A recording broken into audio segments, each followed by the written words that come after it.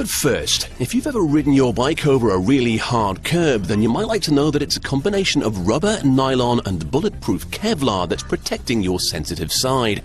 So how are tyres put together? Invented in 1888 by John Dunlop, the tyre is made up of several important parts.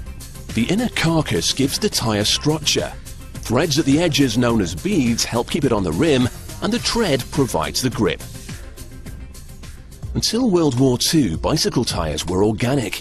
The rubber they were made out of came from trees, but poor supply forced inventors to come up with an alternative.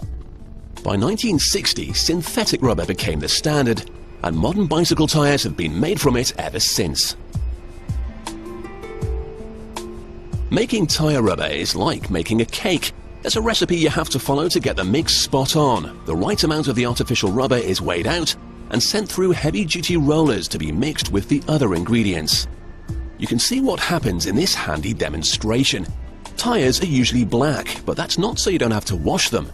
Black soot is added to the white rubber, which improves the grip. This is pretty important if you want to keep your bike upright. It has to be mixed up really well, so the rubber will be passed through the rollers a few times. Once it's ready, the tyre chef can add all the other ingredients. Things like mineral oil, silica, zinc oxide and sulfur are thrown into the mix. It sounds quite technical, but basically they improve the tyre's elasticity, density and durability. This whole process is exactly the same on the larger rollers, just on a far bigger scale.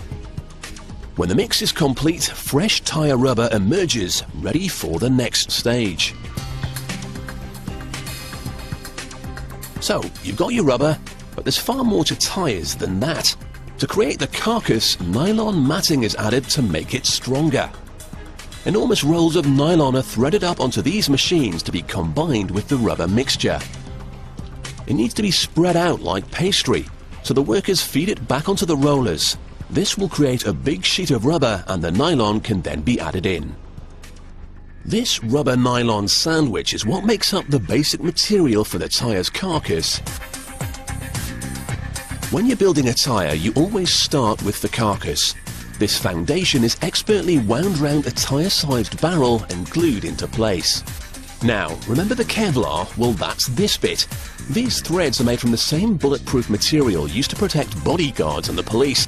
It's very strong but light, and it holds the tyre on the rim.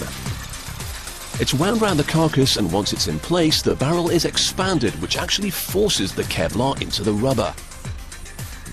The sides of the carcass are then folded over, and the threads now make it completely bulletproof, assuming you get shot just on the very edge of your tyre.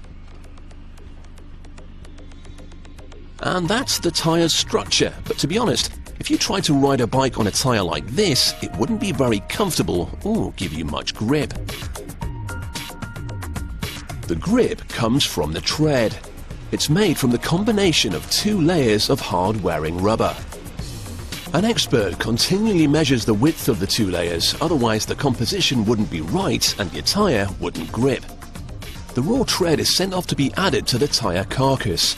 A layer is wrapped around the drum and firmly stuck down, but it's still not ready to be put on the rim just yet. First, it needs to be cooked.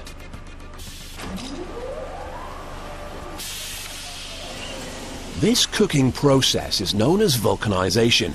The combined elements are loaded into a machine that heats them up to 180 degrees Celsius for 3 minutes.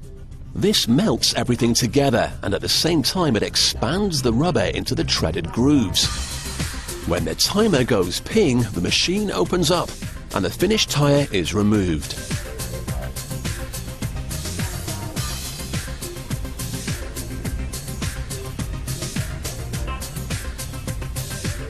Next, the workers will take a random selection of tyres from each batch and run some rigorous tests.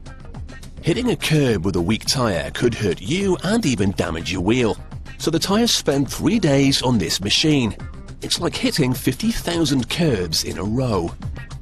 And how annoying can a puncture be? So all the tyres have to pass the puncture simulation test. And what if you put too much air into the tyre? They all have to survive at least 8 pounds per square inch of pressure. This one manages almost 20.